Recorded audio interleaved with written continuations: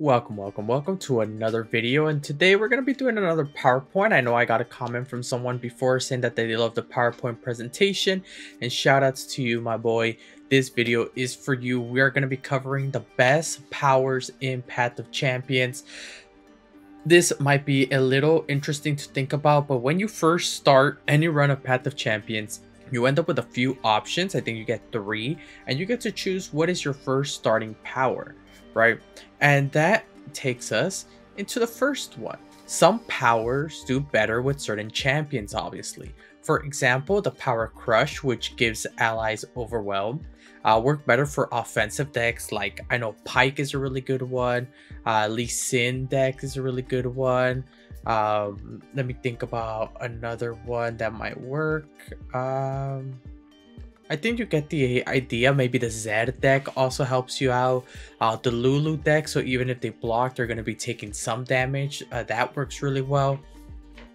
But with other ones like Counterfeit Production, which creates a zero-cost counterfeit copies, might not work the best for that one. That one is for a little bit of longer games or for things that have to require that require using values. So for example, Echo and being able to create a lot of chrono breaks for himself, or even things like even Zed, right? Zed decks kind of need that that gas coming in. You need a lot of cards, especially if it's offensive. You want to make sure that you have your good cards and coming in really quickly. That might work a little bit better for those counterfeit decks, the ones that you kind of need a little bit longer to be able to draw your stuff. The cool thing about this is, or at least the way I thought about it, is, well, some things might not work for others, but does that mean it's a bad ability? No. So instead, I decided to break them up in terms of how viable they are with other decks, as well as making sure that we have a good balance of everything. So what do I mean by that? Let's go to the next one. That means that bad skills, the way that I think about bad skills, is that they offer no help and should be skipped. And it's not that they don't offer any help, it's just that they might be a little too underpowered, that they're not really doing what they're supposed to, or they don't really match the playstyle of a lot of decks, right? For example, we got some common stuff like Flexible Game Plan, which only lets you draw 2. Honestly, there's better skills there that just drawing 2 will give you at the start of the game. Unless you have a lot of 1 or 0 drops, maybe like a Lurk, that might be good. But outside of that, I don't really think it's that helpful. Things like that doesn't mean just the common abilities are going to be bad. There's actually gearing up, which is a bad thing. It only summons 2 armor gearhead. Some decks might not even be able to create cards until maybe like your 3rd or 4th game, until you get some new cards. So really, gearing up is not going to be that good. Let's go into the next category. These are the meh skills.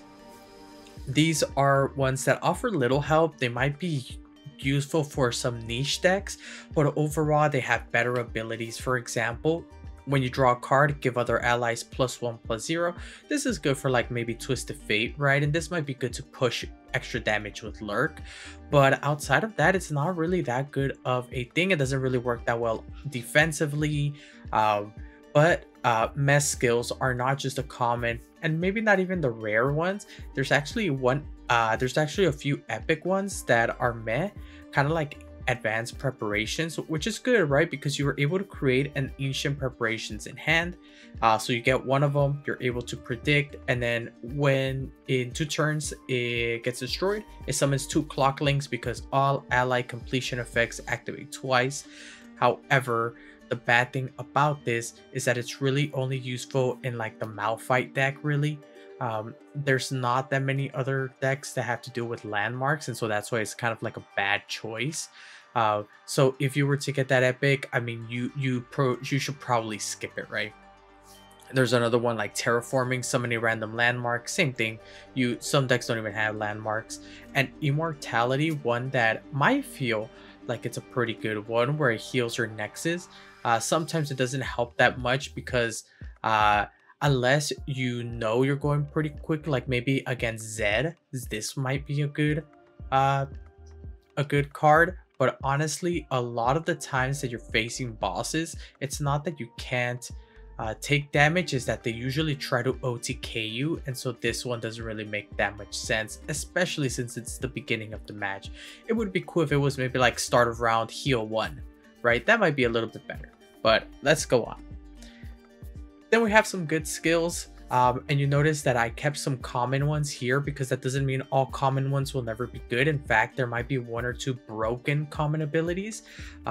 These usually are really good. For example, when allies attack nab 1, that's because a lot of the enemy decks are usually a little bit more power than yours, and B, you don't want to run out of steam against these decks, and so nabbing 1 is always pretty helpful. The other one that I think is really good is that when an ally survives damage granted +1/+1, these abilities, if you're good and you know how to play them right, they work with, I would say, over like 70% of decks, and they usually lead to victory. For example, you can keep pinging your Ahri. Now your Ahri's like a 7/7 because you're dealing 1 to yourself, and now it gets a +1/+1, right? And then you're able to start attacking, and then becomes elusive with quick attack. So I think it's a really good card. Next one, rare to frostbite the strongest enemy. Good skills are usually rare skills here, but there are also some epic skills. Not all epic skills are broken. I put one here. Allies have +1/+1 for each keyword they have. This is good for like lurk decks. These are good for elusive decks like Lulu, stuff like that. And so these often have you win. So if you get any of these skills, you end up kind of winning. As long as you kind of get maybe another skill like towards the victor people, if you get a 2 good skills, you're doing a really good job, right? However, great skills, amazing skills, awesome skills are these broken abilities. The reason I did not want to put in epic is I want to actually give more show into the common. I believe Enfeebling Strike is one of the best common skills. When you damage an enemy, reduces power by the damage dealt. This works with quick attack units. This works really good with pinging effects like with Jinx, the Jaces, right? Let's say that you have a quick attack person like Zed, and they start buffing up their units to like 7 HP with like 4 attack. The Zed hits them, now they have 2 HP, it reduces them by 5, let's say. Now they're at 0, they can't strike you. They can't block ephemeral units with these unless they want to get pinged.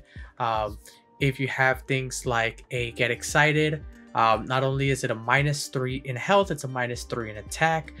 You can use things like Withering Wail, which basically decreases the attack of all of their units by 1 whenever you want to use it. So I believe Enfeebling Strike is one of the more broken common abilities.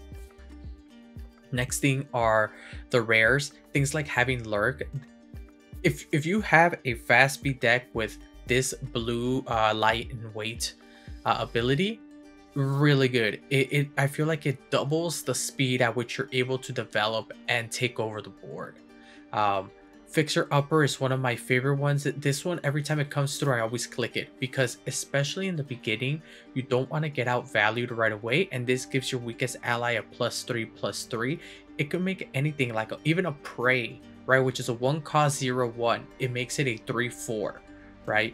It's just so good. And Trifarian Might, if you have seen my Vi video where I am able to summon infinite Viegos and infinite Vi's, it just wins games. Trifarian Might is such a good card because you might say, well, it doesn't work with Lulu or it doesn't really work with Kennen, right? The cool thing is you can actually bump up your units. Let's say that you are looking for that Trifarian Might. You can buff up your units to have more than 5. So when you summon it, boom, it just takes control. The other thing is maybe you don't have those 5+ attack units. You can pick them up while you're playing. Maybe you get a Garen on the champions, you summon him, strikes immediately, summon him again, strike or attack with him, and you just get an automatic level up, right? You can use a ephemerals, right? You know those sand soldiers, I forget what they're called. You just summon a ephemeral copy of it and it just strikes the weakest enemy and it probably kills it, right? That's what makes it so good. It activates reputation. It could be played offensively and defensively. So I think it's just a really good skill. For everyone who's saying, where's this skill? Where's this skill? Where's this one? Don't worry, I made a full list right here. So we're going to go through that really quickly, starting with the bad powers, right? You can see here it says bad. These are all the bad things that you should probably skip. Summoning Sparring Student only works with like 2 or 3 champions. Bouncing Blades, Creative Fleeting Edge, it only pings 1. It's really not that good. It's good maybe later on or if there's no other option, but not really. Fleeting copies of counterfeit copies, it's to help me out with 1 run ever. Clock Setter, create 4 time bombs in your deck. No. Flexible game plan, draw 2. It's not the worst one, but there's better ones. Empty Mind, when your hand is empty, draw 1. Doesn't let you run out of steam, but in the early game, in the first few matches, you easily deck out. Wild Inspiration, your created cards cost 1 less. Works really well, but sometimes it's actually a detriment to you. You might think how, and I played a Jace where I got this, and my 6 cost cards were never being able to be duplicated, so that sucked. Gearing up, summon 2 armor gearheads. They get pinged so easily, and increase your max health by 10. You get OTK'd. You get like 30 damage, and if you were able to survive that 30 damage hit, it's 30 damage next turn, so it's not that good. Okay, the meh cards, right? Allies have Overwhelm. Works with some decks, not really the majority. Draw your cards. Cards you draw cost 1 less. This round, the quick draw, it's actually pretty decent, but sometimes you just, for the most part, in the beginning, you still can't even play your good cards, right? It's not like you draw the 6, like a 6 cost card and you're like, okay, I can play it. It's more like it's turn 3, you draw the 6 card and you're like, well, I still can't play it, right? Seat of Power, Summon an Emperor's Days is pretty good, but I feel like it's not good as your first starting one unless you're playing like a really fast deck. Not really that good. Battlefield Training, give your weakest ally +1/+1. It's pretty good. However, one of the bad things is that a lot of your weaker units that you place in the very beginning are kind of weak anyway, that they get pinged or you still have to trade them, so all that leveling up kind of didn't work out. Dragon's Rage, summoned allies are Furies and Dragons. I would say this is good, but the reason why I put it in meh is because the one that when I survive damage deal +1/+1 is a better version of this. When you Higher Education, when you draw a card, give allies +1 and +0. It's good for draw decks, but that's pretty much it. When you summon an ally, give it +1/+1 this round. I think it's a really good one if you're going for super aggressive, but the consistency in the deck by the end of the game becomes kind of iffy, so you hardly are able to use this ability. So it's good in the beginning and then it kind of dies down at the end. When you summon an ally, give it Challenger this round. This one's okay. It kind of feels like the Temple. I feel like if we had this one and this one as like a rare, it's basically like the Temple without having to actually place that landmark down, and so I think it would be a little better. Grow my power to match my health. Basically, it's a formidable maker for everything, and the Path of champions are not that good for this. There's way better things to get. Allies have +1/+0. It's basically the same thing here. In fact, this one's probably even better. When you draw a card, give allies +1/+0, because this one is basically the same thing. You're always drawing a card. Reset. Create 3 Chrono Breaks in your deck. Pretty good, but there's not a lot of decks that really utilize it. There's maybe 2 or 3 that are pretty good with it. This is why Summon 2 Vanguard Lookouts are... it's just a better version of this one. Summon 2 Armored Gearheads, and so I don't really like it that much, but it is a little better than the other one. Officer Backup, Summon a Sting Officer. I've used this a couple times and it actually works out pretty well because it's a 1 unit elusive. However, towards the later ones, I think it's after Zed, it's really hard for him to do anything past the first turn or past 2 turns.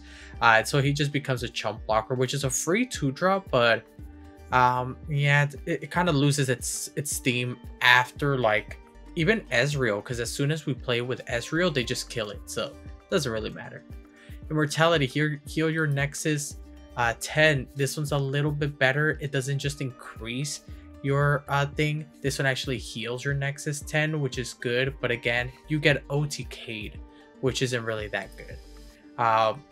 Summoning random landmark, like I said before, works for only a few of them. Same thing with advanced preparations.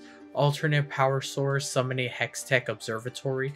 I think this is a pretty good one, but there's only a few decks that really use a lot of spells that on your first spell you regain your mana. So this was a little bit tougher to play. Rock Bear Den, summoning Hibernating Rock Bear, and when an ally landmark counts down to 0, you get a Hibernating Rock Bear landmark in your hand. It's good, but then it starts clogging up your hand in later stuff, and then you still have to wait a while for it to actually work. So I wouldn't really say it's that good. Out of the gate, summoning random 2-cost unit from your deck. Honestly, sometimes decks don't even have that good 2-cost cards, so I don't really like it. Let's see. Right, the good ones. There are actually 4 common good ones. Fast Deal, draw 1 and give it fleeting.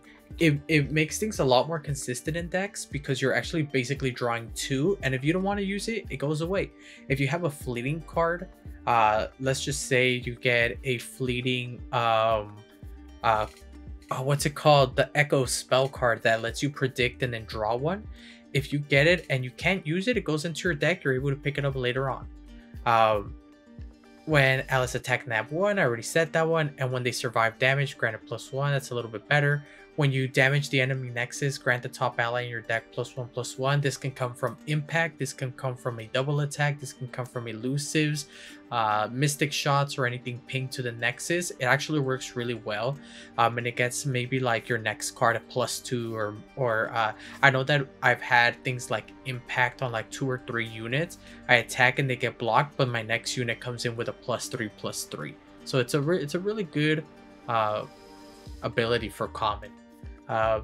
Frostbite, the strongest enemy, is pretty good. Give the enemy weak, give the weakest enemy vulnerable, and this one as well, hold it, stun the strongest enemy. They are all in the category of they're able to slow down the opponent's tempo, so that way you, a less powerful deck at the beginning, is able to keep up. I have gotten one of these every time there's like a victor, because even though they summon him and you're able to survive the first massive attack, next one it gets frostbitten, you're able to deal damage to it, maybe even kill it. If it's vulnerable, you can use it with a quick attack to try and get rid of it. So I think these are really good for like making sure you're keeping up with the tempo. Domination, round start rally, and sorcery. Refill your spell mana is so good. They work really well with like 60% of the decks. For more aggressive ones, this one is insane. Like putting a Zed, they have to block. Next turn, Zed, have to block. Next turn, summon another card, Zed attacks. It's really, really good. When you cast a slow spell, cast it again on the same targets. This is a really good one. I was looking to put it on broken, but there's some decks that don't really work that well with it. But what I like about this is that most slow spells are usually the better spells in general, so copying slow spells is really, really good.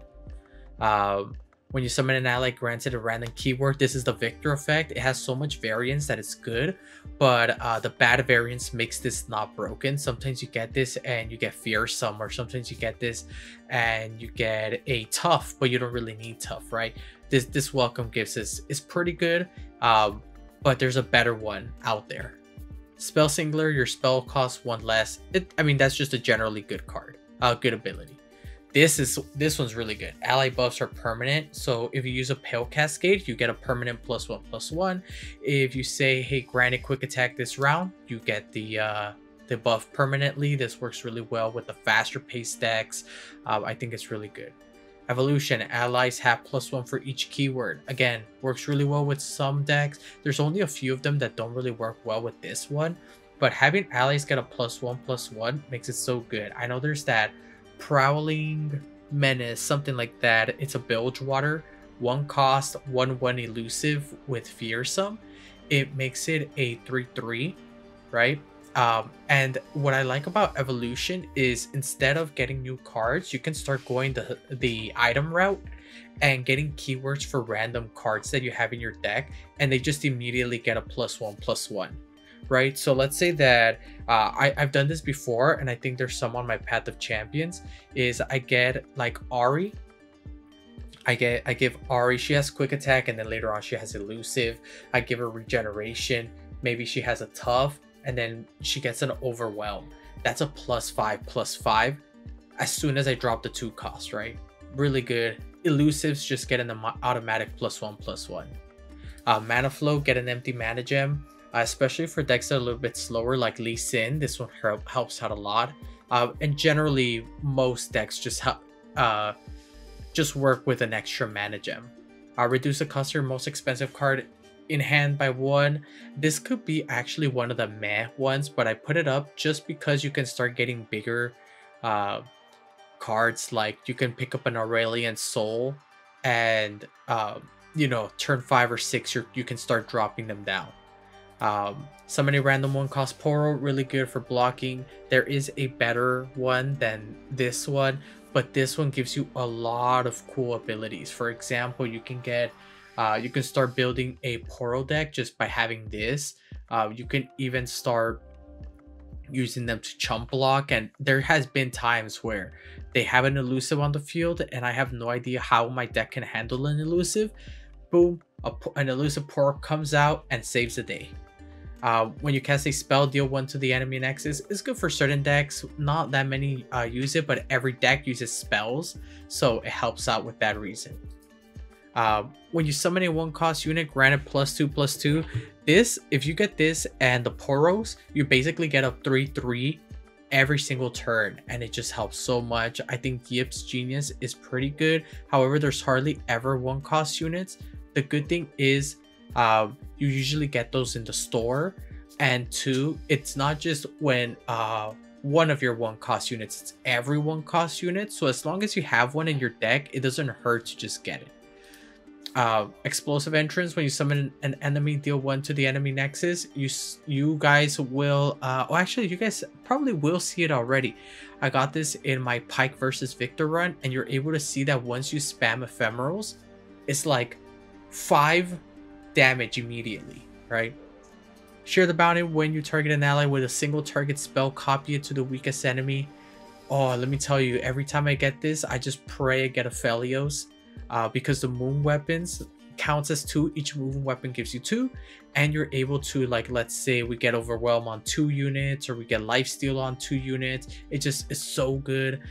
Things like healing is really good with faded units. Things like giving quick attack to units are really good. This is just an amazing overall card. And finally, here we go. The only common great ability is Enfeebling Strike. Lie in wait that turns everything into lurkers is really good.